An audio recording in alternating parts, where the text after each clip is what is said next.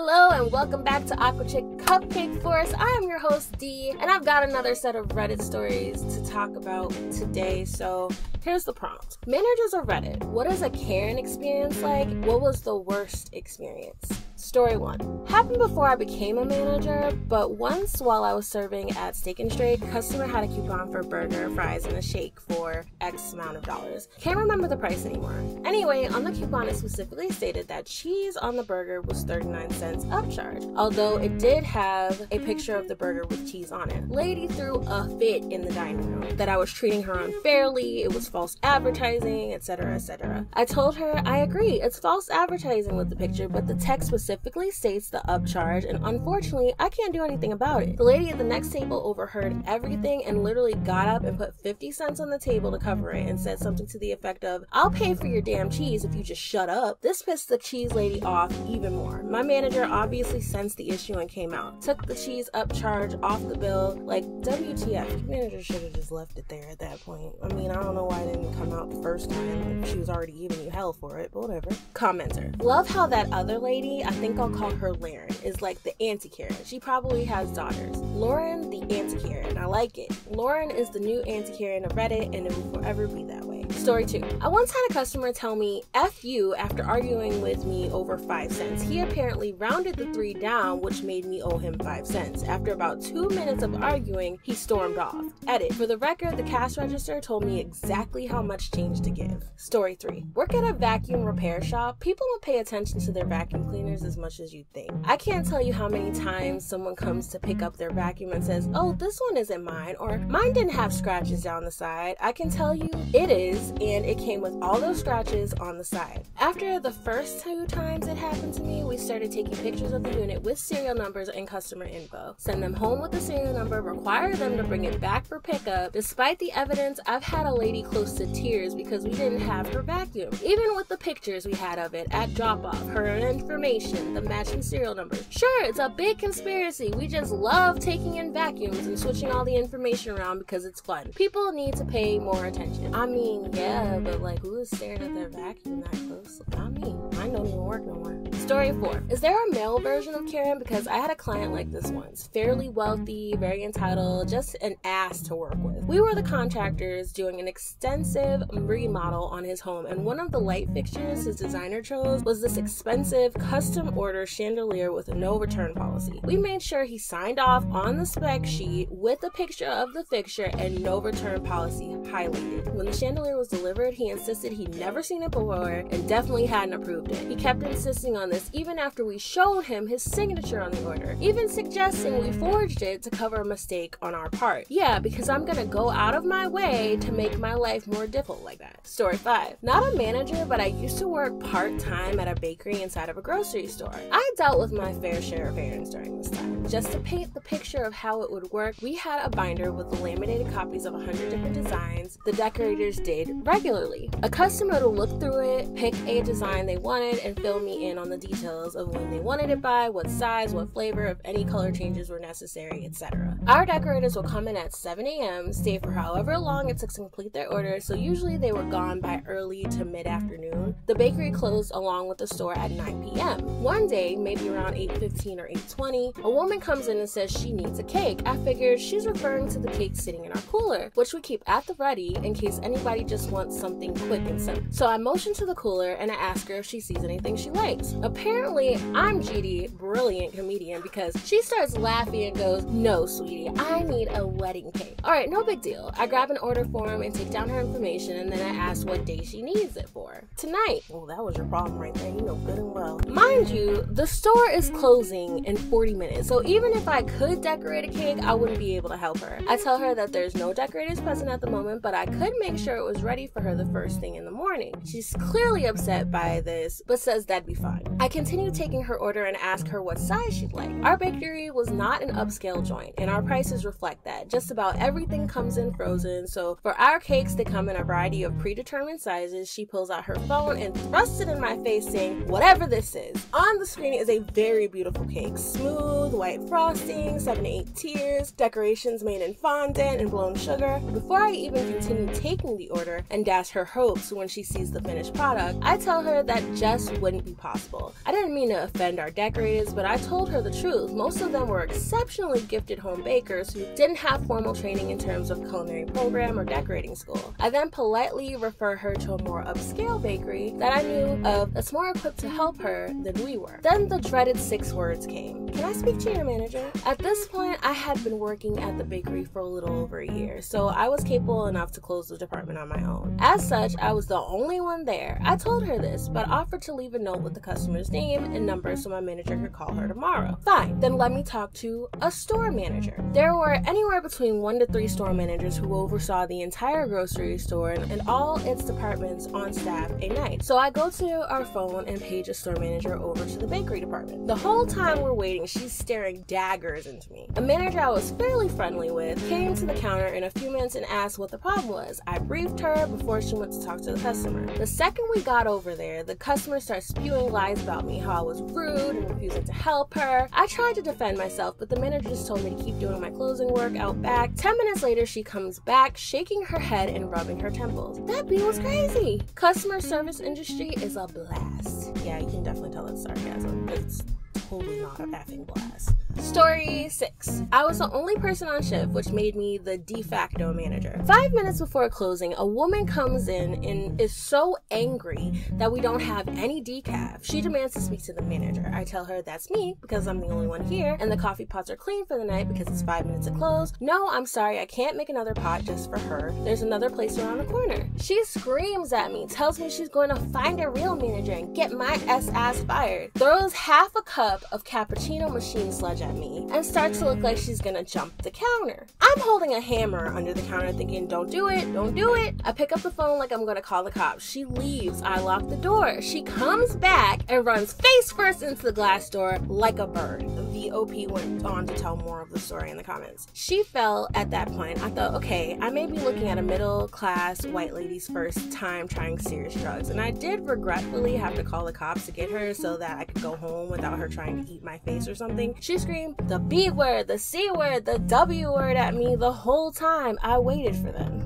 They started talking to her, she yelled at them, and then calmed the F down. Once she realized what was happening, they walked her away from the store. After that, I have no idea because I jogged home pretty quick. Story 7. The staff did not know it at the time, but our ketchup dispenser was empty. A boy aged 10-ish was just smashing down on the handle trying to get ketchup, but none was being dispensed. A staff member noticed the kid smashing the ketchup dispenser, so I went out to see what was going on. Oh, the ketchup is empty. I'll get a new bag from the kitchen. Give me 2 minutes. I'll be right back with some new ketchup. I remove the empty container, take it back to the kitchen, clean the dispenser, place it in a new bag, take it out to the condiment stand, and get met by Karen. Why did you take the ketchup away from my son? Me. The ketchup was empty, so I replaced the bag. Why did you take the ketchup away? Go get your manager.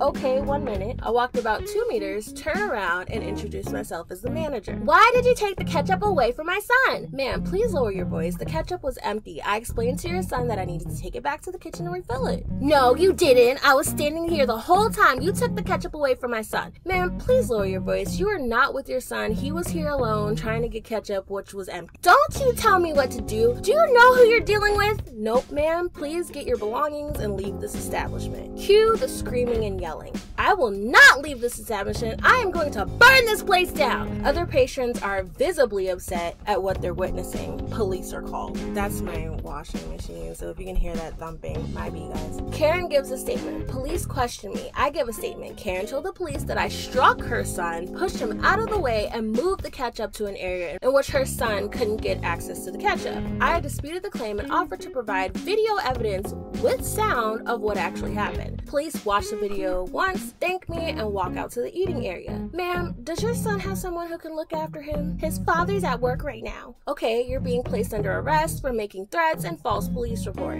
More yelling, threats, and now tears. In the end, she was charged with making false police report, but not the threats, and received a lifetime ban from not just our restaurant, but the entire mall our restaurant was located in. I felt kind of bad, not for the Karen, but for her son. He had to live with that. Yeah, I can only imagine what these Karens are like when they actually get home. They're probably a freaking handful. Hate that. And why are you freaking out so bad about ketchup to the point that you're lying to police officers? What the hell's wrong with you? Story 8. Not a manager, but eating at a cheap, greasy spoon kind of diner that has been around since the 50s. All the meat is frozen. Pretty much nothing but the coffee/eggs made fresh. You know what you're getting when you come into this place. A couple comes in with their 2 young boys. I'd estimate 6 or 7 for either. Mom makes a minor scene about not wanting a booth, wanting a table. There's an entire wall of booths and multiple tables, but she specifically wants the one in the middle of the room that needs to be bussed since the people that were using it just left. She makes a minor scene about having to wait for the one busboy handling the entire front of house to come take care of it. When the manager went and got him to take care of it immediately, at this point I'm not paying too much attention, but they're sitting literally right next to me. They order appetizers, steak, shakes for the kids, etc. Their waitress is handling several other tables at the same time, like a third of the floor, and serves some coffee and sliced pie to an elderly couple that come in after the family. Karen throws an absolute hissing shit fit because we were here first. How come they are getting their orders first? Manager comes back out and explains in the most placid tones possible that multiple fried goods and a steak take time to cook, but hot coffee is available all day and sliced pie is in the display case up front, so there's no prep time. Karen calms down but fumes. Doesn't allow the boys to get their food buffet option until her/dad's food comes to the table.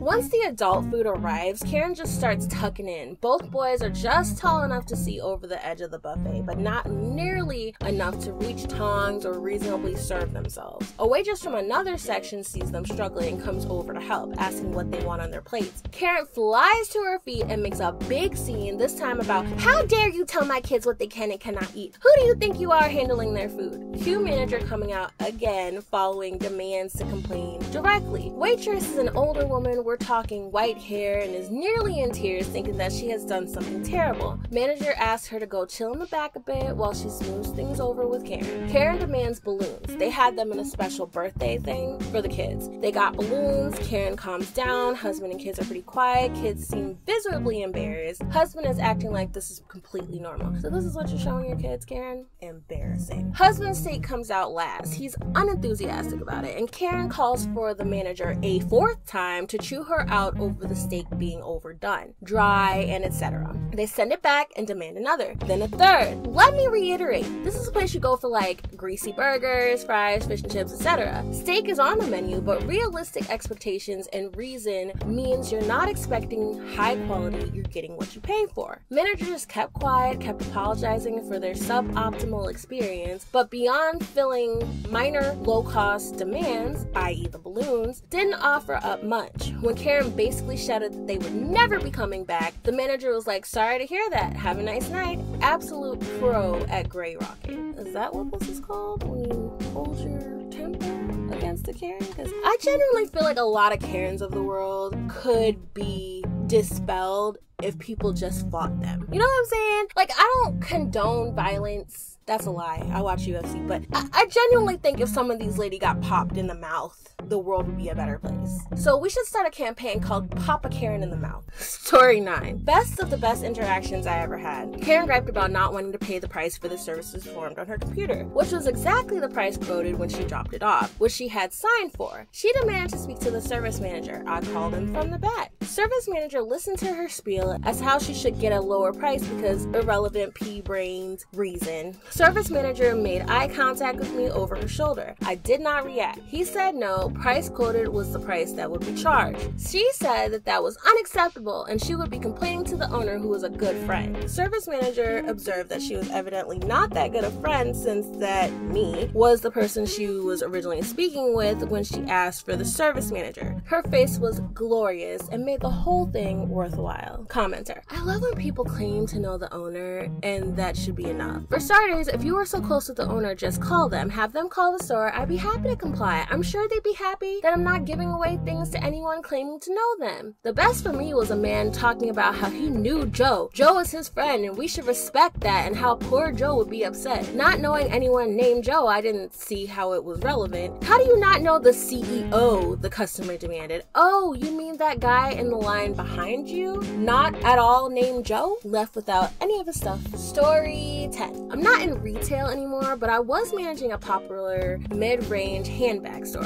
Think typical Karen bag, about $200 to $400. Anyway, most customers were fantastic. This one woman was this Shrek-looking, large red-headed lady who stomped in and demanded that we repair her 20-year-old bag for free. And if we couldn't do that, she demanded that we exchange this old, ratty, smelly 20-year-old bag for a brand new one for her. Recently, policy changes have resulted in new prices for the service, but free repairs had about a 1-year warranty on a new bag, not a 20-year-old one. I tell her as such. I was pretty young to have had the role I did, so she, dissatisfied with my answer, asked to speak to the manager. I told her I'm the manager, and she began turning as red as her hair. She screamed and yelled about how she'll call corporate and never shop here again. Well, that sounds like a real loss, losing a customer that is too cheap to repair a 20-year-old bag and hasn't brought new from us in just as long. I give her my best shit-eating grin and say, I'm so sorry, that's just the policy. She demands corporate number.